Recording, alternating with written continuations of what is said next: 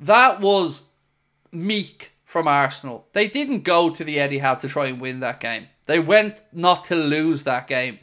And I'm going to say it. I'm going to say it, and Arsenal fans might hate me for this, but you don't deserve to win the league title if you go away and play like that. That was Arsenal's chance to make a statement, to go out and show that they're serious, that they really are league title contenders.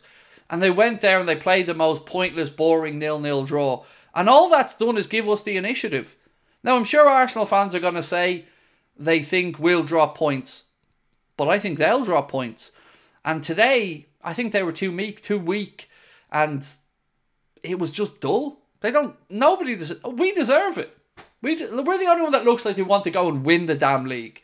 That was cowardly from Arteta and cowardly from Guardiola. And I'm going to say it because the pundits won't say it. I'm going to tell you, that was cowardly. Both those managers did not go to try and win that game, in my opinion. They both played a dour, pointless, dull 0-0. And played the percentages, for want of a better phrase. And I think we have our noses in front now, and with the goodwill factor, with everything that's coming behind us, I don't see us being caught.